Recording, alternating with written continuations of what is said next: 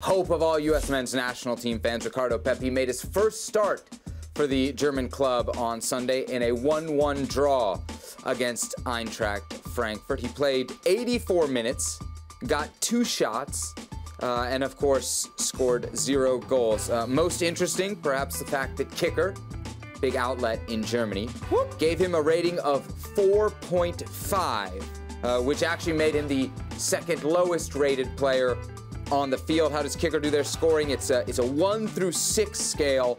1 is the very best, 6 is the very worst. So what he got 84 minutes, 34 touches, and 2 attempts on goal. Herculez Gomez, were Kicker, the German magazine, were they too harsh on Ricardo Pepi?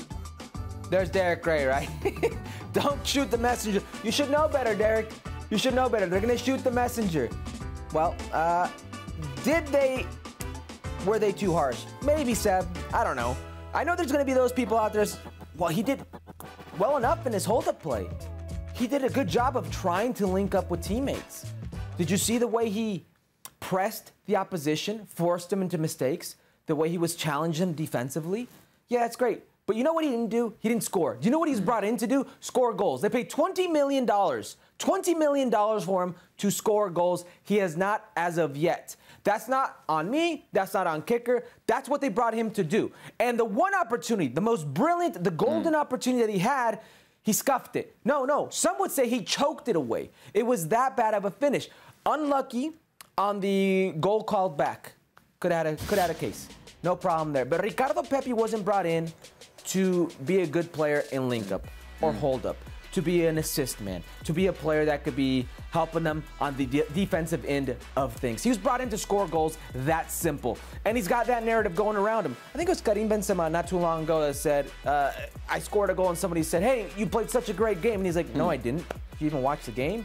You know, I'm paraphrasing here, but he's like, goal scorers nowadays, people just concentrate on the goals. They don't realize when you play well, don't play well. That's one of the beauties of being a 9. Ricardo Pepi lives in that world, but he's got to score those goals. Yep, absolutely, absolutely. Look, we keep waiting for those goals, right? We keep waiting for him. He talked to DAZN after the match, said there's much less time and space than he was accustomed to in Major League Soccer. So I think we have a little bit of the reason why, right? There's an explanation there. He just got there as to why there's a learning curve, but surely he needs to get the goals. And the reality is, other guys, Herc, are scoring. Mikhail Gregorich got on the score sheet again. That's now 4 and 7 for him.